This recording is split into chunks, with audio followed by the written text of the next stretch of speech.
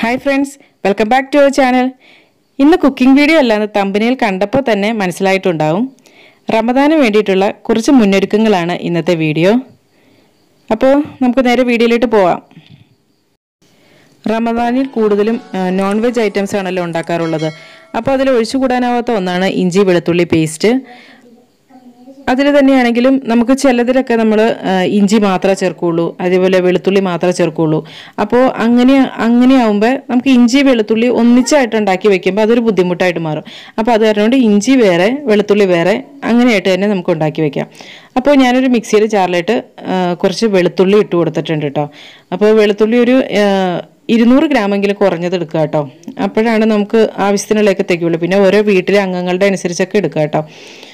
ഇനി ഇതിലേക്ക് ഇത് കുറച്ച് നാളൊന്ന് കേടാവാണ്ടിരിക്കാൻ വേണ്ടിയിട്ടാണ് നമ്മൾ കുറച്ച് ഉപ്പ് ഇടുന്നുണ്ട്.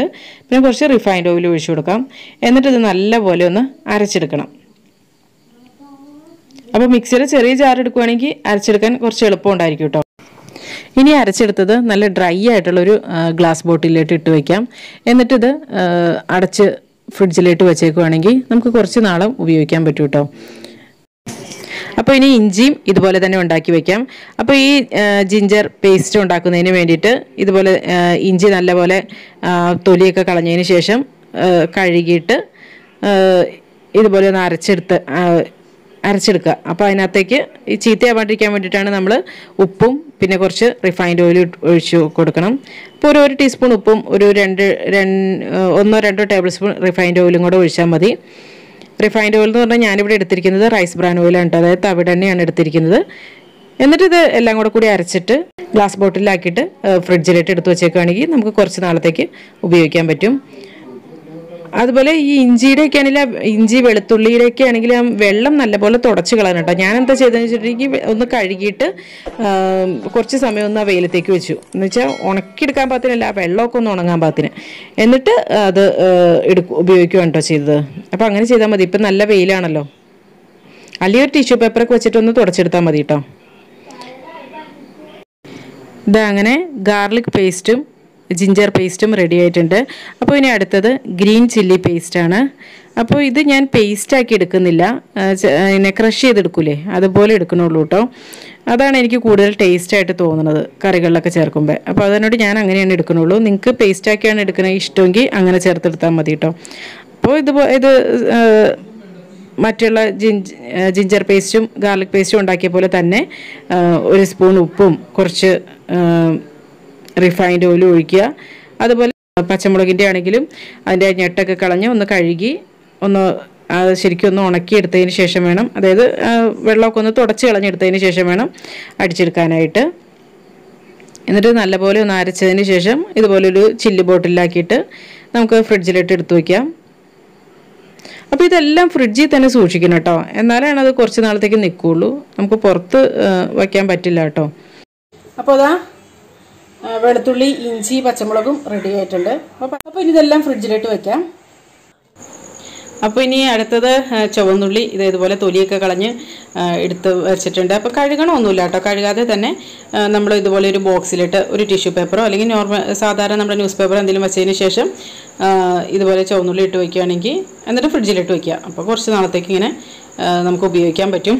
അപ്പോൾ കഴുകിയിട്ടുണ്ടെങ്കിൽ ചിലപ്പോൾ അത് ചീത്തയാവാനുള്ള സാധ്യത വളരെ കൂടുതലാണ് കേട്ടോ. അല്ലെങ്കിൽ കഴുകിയിട്ട് ഈർപ്പൊക്കെ തുടച്ച് കളഞ്ഞ് അങ്ങനെയൊക്കെ എടുക്കുകയാണെങ്കിൽ കുഴപ്പമില്ല കേട്ടോ. പിന്നെ ചുവന്നുള്ളി നന്നാക്കി എടുക്കൽ എനിക്ക് കുറച്ച് പാടാണ്. പ്രത്യേകിച്ച് നോമ്പ് തുറയുടെ സമയമൊക്കെ ആകുമ്പോഴത്തേനും നമുക്ക് ഓൾറെഡി ഒരു ഹറിബറി ടൈമായിരിക്കും. അപ്പോൾ അന്നേരം ഇത് ഒരുക്കിക്കൊണ്ടൊക്കെ ഇരിക്കൽ വലിയ ബുദ്ധിമുട്ടുള്ള കാര്യമാണ്. അതേസമയം സവോള ഞാൻ അപ്പം നന്നാക്കി എടുക്കുകയാണ് കേട്ടോ ചെയ്യാറുള്ളത്. പിന്നെ ഇതാ കുറച്ച് മാങ്ങാച്ചാർ ഉണ്ടാക്കി വെച്ചിട്ടുണ്ട്. അപ്പോൾ ഈ മാങ്ങാച്ചാറിൻ്റെയൊക്കെ വീഡിയോ നേരത്തെ തന്നെ ചാനലിൽ അപ്ലോഡ് ചെയ്തിട്ടുണ്ട് കേട്ടോ. അപ്പോൾ അത് കാണാത്തവർ അതൊക്കെ ഒന്ന് കണ്ടു നോക്കും. ഇത് ഇൻസ്റ്റൻറ്റ് മാങ്ങാച്ചാറാണ് കേട്ടോ. 2 ആഴ്ചത്തേക്കൊക്കെ കേടുകൂടാണ്ടിരുന്നോളും, പെട്ടെന്ന് തന്നെ ഉണ്ടാക്കിയെടുക്കാനും പറ്റും. അപ്പോൾ ഏതെങ്കിലും ഒരു അച്ചാറൊക്കെ ഉണ്ടാക്കി വെക്കുന്ന എപ്പോഴും നല്ലതാണ് കേട്ടോ. അപ്പോൾ ഞാനിതുപോലെ തന്നെ കുറച്ചൊരു കോക്കനട്ട് പൗഡർ ഉണ്ടാക്കി വെച്ചിട്ടുണ്ട് കേട്ടോ. ഇതുപോലെ ഫ്രഷ് ആയിട്ടുള്ള ഒരു തേങ്ങ എടുത്ത് ചിരകി അതിൻ്റെ ആ ഒരു എന്താ പറയുക ബ്രൗൺ കളർ പാട്ട് വരരുത്, അല്ലാണ്ട് ചിരകിയിട്ട് നമ്മളൊന്ന് ചൂടാക്കി, അതായത് മിക്സിയിലിട്ടൊന്ന് അടിച്ചതിന് ശേഷം ചൂടാക്കിയിട്ട് എടുത്ത് വയ്ക്കുന്നതാണ് കേട്ടോ. അപ്പോൾ ഇത് കുറച്ച് നാളത്തേക്ക് ഇരുന്നോളൂ കേട്ടോ. അപ്പോൾ ഇതിങ്ങനെ ഉണ്ടാക്കി വെക്കാം. നമ്മുടെ വീട്ടിൽ എപ്പോഴും ഫ്രഷ് ആയിട്ടുള്ള തേങ്ങ ഉള്ളതുകൊണ്ട് ഇതിന്റെ ഒരുപാട് ആവശ്യം വന്നില്ല. പിന്നെ എന്നാലും ഈ സ്നാക്സ് ഒക്കെ ഉണ്ടാക്കുമ്പോൾ കോട്ട് ചെയ്യാനും ഒക്കെ ആയിട്ട് നല്ലതാണ്. ഇതിനകത്തൊന്ന് റോൾ ചെയ്തൊക്കെ വെക്കാനും ഒക്കെ കാണാനൊക്കെ നല്ല ഭംഗിയായിരിക്കും, കഴിക്കാനും നല്ല ടേസ്റ്റാണ്. അതുപോലെ തോരനൊക്കെ ഉണ്ടാക്കുമ്പോഴൊക്കെ ആണെങ്കിലും ഇത് ചേർക്കാട്ടോ. നമുക്കിപ്പോൾ ഫ്രഷ് ആയിട്ടുള്ളവർ അത് ചേർക്കേണ്ട ആവശ്യമില്ല, അല്ലാത്ത നേരെ തന്നെ ചിരകി ചേർക്കാമല്ലോ. പിന്നെ കുറച്ച് തേങ്ങ ഇങ്ങനെ ചിരകി ഫ്രീസറിൽ എടുത്ത് വയ്ക്കും കേട്ടോ. അപ്പോൾ എളുപ്പമുണ്ടല്ലോ.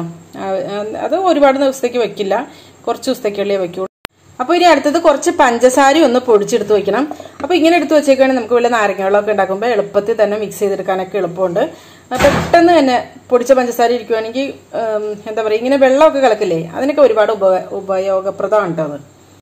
പിന്നെ നമ്മൾ അത്യാവശ്യം വേണ്ടുന്ന, അതായത് നമുക്ക് എപ്പോഴും വേണ്ടുന്ന ഒരു സംഭവങ്ങളൊക്കെ ഉണ്ടല്ലോ, അതായത് പഞ്ചസാര, തേയില, അരിപ്പൊടി. അരിപ്പൊടി എന്ന് പറയുമ്പോൾ നമ്മൾ എപ്പോഴും പത്തിരി, ഇടിയപ്പം അങ്ങനെയൊക്കെയുള്ള ആയിരിക്കും കൂടുതലും നോമ്പ് സമയത്തൊക്കെ ഉണ്ടാക്കാറുള്ളത്. അപ്പോൾ അതിന് വേണ്ടിയിട്ടുള്ള സംഭവങ്ങളൊക്കെ നേരത്തെ തന്നെ പർച്ചേസ് ചെയ്ത് വയ്ക്കുക കേട്ടോ. കാരണം ഈ നോമ്പിൻ്റെ ഇടയ്ക്ക് നമ്മൾ ഈ പർച്ചേസിങ്ങിനൊക്കെ നടന്നിട്ടുണ്ടെങ്കിൽ പാദത്തിനൊന്നും സമയമൊന്നും കിട്ടില്ല. അപ്പോൾ അത് കാരണം കൊണ്ട് കഴിവതും ഇങ്ങനെയുള്ള കാര്യങ്ങളൊക്കെ നേരത്തെ തന്നെ പർച്ചേസ് ചെയ്ത് വയ്ക്കുക. ഈ മഞ്ഞപ്പൊടി ഇവിടെ ഉള്ള മഞ്ഞൾ തന്നെ ഉണക്കി പൊടിച്ചെടുത്തതാണ് കേട്ടോ. അപ്പോൾ ഇനി കുറച്ച് ബ്രെഡ് ക്രംസ് ഉണ്ടാക്കി വയ്ക്കാം. അപ്പോൾ അതാകുമ്പോൾ നമുക്ക് എന്താ പറയുക, നമ്മളിപ്പോൾ ഒരു കട്ട്ലേറ്റ് ഉണ്ടാക്കുവാണെങ്കിലും ഒക്കെ എല്ലാത്തിനും തന്നെ ആവശ്യമുള്ള ഒരു സംഭവമാണ് ഈ ബ്രെഡ് ക്രംസ്. കാരണം നമ്മൾ ഈ ഇഫ്താറിന്റെ ടൈമിൽ എന്തെങ്കിലുമൊക്കെ ഒരു സ്നാക്ക് ഉണ്ടാക്കൂല, അപ്പോൾ ഒട്ടുമിക്കതിനും തന്നെ ഈ ബ്രെഡ് ക്രംസ് ആവശ്യമാണ്. നമ്മൾ ബേസിക് കുക്കിംഗ് എന്നുള്ള രീതിയിൽ ഇതിൻ്റെയൊക്കെ വീഡിയോസ് അപ്ലോഡ് ചെയ്തിട്ടുണ്ട് കേട്ടോ. അതായത് ഈ ഷുഗർ പഞ്ചസാരപ്പൊടി നമ്മൾ ഉണ്ടാക്കിയില്ലേ, അപ്പോൾ അത് തന്നെ പഞ്ചസാരപ്പൊടി തന്നെ പല ടൈപ്പിലുള്ള പഞ്ചസാരകളൊക്കെ ഉണ്ട്. അപ്പോൾ അതിനെക്കുറിച്ചൊക്കെയുള്ള വീഡിയോ ചെയ്തിട്ടുണ്ട്. പിന്നെ അതുകൂടാതെ ഡെസിക്കേറ്റഡ് കോക്കനട്ട്, അതായത് കോക്കനട്ട് പൗഡറൊക്കെ ഉണ്ടാക്കിയില്ലേ, അപ്പോൾ അതിൻ്റെയൊക്കെ വീഡിയോ തന്നെ നമ്മൾ സെപ്പറേറ്റ് ആയിട്ട് ചെയ്തിട്ടുണ്ട് കേട്ടോ. അപ്പോൾ അതിൻ്റെയൊക്കെ ലിങ്ക്, അതായത് കുക്കിംഗ് ബേസിക്സ് എന്ന് പറഞ്ഞുകൊണ്ട് ഒരു ലിങ്ക് കൊടുത്തേക്കാം. അപ്പോൾ അതിനകത്ത് എല്ലാത്തിൻ്റെയും തന്നെ ഉണ്ടാവും കേട്ടോ. അപ്പോൾ അത് കാണാത്തവരായിരിക്കും ഒന്ന് കണ്ടു നോക്കൂ കേട്ടോ, അതിൻ്റെ ഡീറ്റെയിൽ ആയിട്ടുള്ള വീഡിയോ വേണമെന്നുള്ളവർക്ക്. അപ്പോൾ ഇനി ആ പഞ്ചസാര പൊടിച്ചെടുത്ത ആ ഒരു മിക്സിയുടെ ജാറിലേക്ക് തന്നെ കേട്ടോ ഞാൻ കുറച്ച് ഏലക്ക ഒന്ന് ചൂടാക്കി എടുത്താണ് കേട്ടോ ഇട്ട് കൊടുക്കാം. ഇപ്പം നിങ്ങൾക്ക് എന്താ ഓവനൊക്കെ ഉണ്ടെങ്കിൽ, മൈക്രോവേവ് ഓവനൊക്കെ ഉണ്ടെങ്കിൽ അതിനകത്തേക്ക് ഒരു 30 സെക്കൻഡ് ഒന്ന് വെച്ച് കൊടുത്താൽ മതി കേട്ടോ. നല്ലപോലെ ചൂടായി വരും. ഇതിനകത്തേക്ക് പെട്ടെന്ന് പൊടിച്ചെടുക്കാൻ എളുപ്പത്തിന് വേണ്ടി കുറച്ച് പഞ്ചസാര കൂടി ചേർത്ത് കൊടുക്കാം. അപ്പോൾ അത് ഏലക്കായും പൊടിച്ചെടുത്തിട്ടുണ്ട്. അപ്പോൾ ഇതിങ്ങനെ പൊടിച്ചു വെക്കുന്നത് എപ്പോഴും നല്ലതാണ്. കാരണം വെച്ചാൽ നമ്മുടെ ഒട്ടുമിക്ക മധുരമുള്ള ഡിഷസിനും നമ്മൾ ഈ ഏലക്കാപ്പൊടി ചേർക്കാറുണ്ട്. അപ്പോൾ ഇതിങ്ങനെ പൊടിച്ചിട്ടുണ്ടെങ്കിൽ എളുപ്പത്തിൽ നമുക്ക് യൂസ് ചെയ്യാൻ പറ്റും. ഇനി ഗരം മസാല റെഡിയാക്കി എടുക്കാം. അപ്പോൾ അതിന് വേണ്ടിയിട്ട് ഒരു 4 ടേബിൾ സ്പൂൺ പെരിഞ്ജീരകം എടുക്കുന്നുണ്ട് കേട്ടോ. കുറച്ച് ഗ്രാമ്പൂ, പിന്നെ ഒരു 3-4 കഷ്ണം പട്ട, കുറച്ച് ഏലക്ക. അപ്പോൾ ഇതും കൂടെ ഒന്ന് ചൂടാക്കി എടുത്തിട്ട് ഇതും പൊടിച്ചെടുക്കാം. അപ്പോൾ ഗരം മസാല കൂടി ഒന്ന് പൊടിച്ചെടുക്കാം. അപ്പോൾ നമ്മൾ കൂടുതലും നോമ്പിന്റെ സമയത്തൊക്കെ നോൺ വെജ് ആയിരിക്കുമല്ലോ കൂടുതലും ഉപയോഗിക്കാറുള്ളത്. അപ്പോൾ അതിനൊക്കെ തന്നെ ഈ ഗരം മസാല ആവശ്യമാണല്ലോ. അപ്പോൾ ഇത് പൊടിച്ചു വെക്കുന്നത് എപ്പോഴും നമ്മുടെ ജോലികളൊക്കെ എളുപ്പമാകാൻ ഹെൽപ്പ് ചെയ്യും. ഗരം മസാലയൊക്കെ ഒരുപാട് അങ്ങോട്ട് പൊടിച്ചു വെക്കാണ്ടിരിക്കുന്നതാണ് നല്ലത്. കാരണം ഇതിന്റെ ആ ഒരു നല്ലൊരു മണമൊക്കെ ഉണ്ടല്ലോ, അതൊക്കെ നഷ്ടപ്പെടും. ഒരു മാസത്തിനൊക്കെ ഉള്ളത് നമ്മൾ പൊടിച്ചു വെച്ചാൽ മതി. ഇത് കൊടുത്തു വയ്ക്കാം. അപ്പോൾ ഇനി അടുത്ത് കുരുമുളക് ഒന്ന് പൊടിച്ചു വയ്ക്കാം. കുരുമുളക് പൊടി മേടിക്കുന്നേക്കാളും ഒരുപാട് നല്ലതാണ് കേട്ടോ ഈ ഇങ്ങനെ കുരുമുളകായിട്ട് മേടിച്ചിട്ട് പൊടിച്ചു വെക്കുവാണെങ്കിൽ.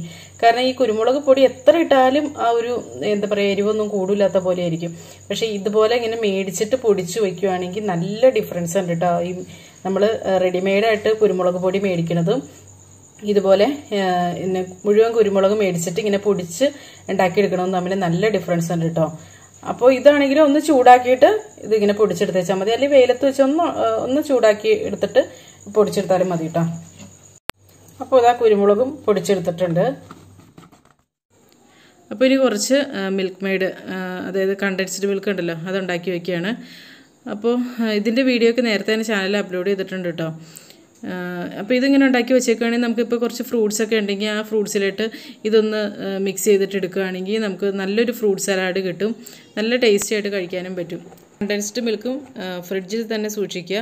അപ്പോൾ ഈ കണ്ടൻസ്ഡ് മിൽക്ക് വെച്ചിട്ട് നമുക്കൊരു എളുപ്പത്തിലൊരു ഫ്രൂട്ട് സലാഡ് തയ്യാറാക്കിയെടുക്കാം. അപ്പോൾ അതിന് വേണ്ടിയിട്ട് ഞാനിവിടെ പകുതി പൈനാപ്പിൾ എടുത്തിട്ടുണ്ട് കേട്ടോ. ഒരു പൈനാപ്പിളിൻ്റെ പകുതി ചെറുതായിട്ട് കട്ട് ചെയ്തെടുത്തിട്ടുണ്ട്. പിന്നെ കുറച്ച് ബ്ലാക്ക് മുന്തിരിയും കുറച്ച് പച്ച കളർ മുന്തിരിയും എടുത്തിട്ടുണ്ട്. പിന്നെ കുറച്ച് മാങ്ങ ചെറിയ കഷ്ണങ്ങളാക്കി കീറി എടുത്തിട്ടുണ്ട്. ഈ മുന്തിരി ആണെങ്കിൽ നടുക്കുന്നൊന്ന് കട്ട് ചെയ്തെടുത്തിട്ടുണ്ട് കേട്ടോ. പിന്നെ കുറച്ച് പഴം ചേർത്തിട്ടുണ്ട്. പിന്നെ ചേർക്കുന്നത് വാട്ടർമെലനാണ് ചേർക്കുന്നത്. ഇതൊക്കെ നമ്മുടെ വീട്ടിലുള്ള എന്തൊക്കെയാണ് അത് വെച്ചിട്ട് ഉണ്ടാക്കിയെടുക്കുകയാണ് കേട്ടോ. അപ്പോൾ ഈ വാട്ടർമെലൻ ചേർക്കാണ്ടിരിക്കുന്നത് തന്നെയാണ് കേട്ടോ നല്ലത്. പിന്നെ ഇവിടെ അത് ചീത്തയായി പോകണ്ടല്ലോ എന്ന് കരുതി അങ്ങോട്ട് ചേർത്തു എന്നുള്ളൂ. പക്ഷേ നല്ലത് തന്നെയാണ്, കുഴപ്പമില്ല. എന്നാലും അതിനകത്തു നിന്നുള്ള ആ വെള്ളവും കൂടെ ഇറങ്ങുമ്പോൾ ഒരുപാട് വെള്ളമായി പോകും. അപ്പോൾ അങ്ങനത്തെയുള്ള വെള്ളമുള്ളത് ചേർക്കാണ്ടിരിക്കുന്നത് തന്നെയാണ് നല്ലത്. പിന്നെ ചേർത്തത് ആപ്പിള്, ഓറഞ്ച്, പിന്നെ ഇതിനകത്തേക്ക് കുറച്ച് പേരയ്ക്ക ഇട്ടു. നമ്മുടെ ഇപ്പോൾ എല്ലാ ഫ്രൂട്ട്സും തന്നെ ചേർത്തിട്ടുണ്ട്. പിന്നെ ഇതിലേക്ക് ഈ കണ്ടൻസ്ഡ് മിൽക്കും കുറേശ്ശെ ഒഴിച്ചിട്ടൊന്ന് മിക്സ് ചെയ്തെടുക്കുക കേട്ടോ. നല്ല ടേസ്റ്റാണ് ഇത് കഴിക്കാനായിട്ട് കേട്ടോ. അപ്പോൾ ഇത് ഞങ്ങൾ കുറച്ച് കൂടുതൽ ക്വാണ്ടിറ്റി ആയിട്ട് ഉണ്ടാക്കിയത്. അപ്പോൾ ഇനി ഇത് നമുക്ക് സെർവ് ചെയ്യാം. അപ്പോൾ സെർവ് ചെയ്യുമ്പോൾ നമുക്ക് ടോപ്പിലായിട്ട് കുറച്ച് ഫ്രഷ് ക്രീമോ അല്ലെങ്കിൽ വിപ്പിംഗ് ക്രീമോ ഒന്ന് ബീറ്റ് ചെയ്തിട്ട് അതൊക്കെയാണെങ്കിലും ഇട്ട് കൊടുക്കാം കേട്ടോ. അല്ലെങ്കിൽ ഐസ്ക്രീം വെച്ചിട്ട് സെർവ് ചെയ്യാം. അതൊന്നും ഇല്ലെങ്കിലും കുഴപ്പമില്ല. ഇത് ഇങ്ങനെ തന്നെ കഴിക്കാൻ നല്ല ടേസ്റ്റ് കേട്ടോ. അപ്പോൾ ഈ വീഡിയോ എല്ലാവർക്കും ഉപകാരപ്രദമെന്ന് വിശ്വസിക്കുന്നു. അപ്പോൾ ഉപകാരപ്രദമാണെങ്കിൽ ലൈക്ക് ചെയ്യാനും കമൻറ്റ് ചെയ്യാനും ഷെയർ ചെയ്യാനും മറക്കല്ലേ കേട്ടോ. അപ്പോൾ ഇത് കൂടാതെ വേറെ എന്തൊക്കെ പ്രിപ്പറേഷൻസാണ് നിങ്ങളൊക്കെ ചെയ്തു വച്ചിരിക്കുന്നത് എന്നുകൂടി കമൻറ്റ് ചെയ്യണേ. പിന്നെ നിങ്ങളുടെ ദുആയിൽ ഞങ്ങളെ കൂടി ഉൾപ്പെടുത്തുക. അപ്പോൾ നല്ലൊരു റെസിപ്പിയുമായി വീണ്ടും കാണാം. എല്ലാവർക്കും നല്ലൊരു ദിവസം ആശംസിക്കുന്നു. Thank you for watching Aisha's creations.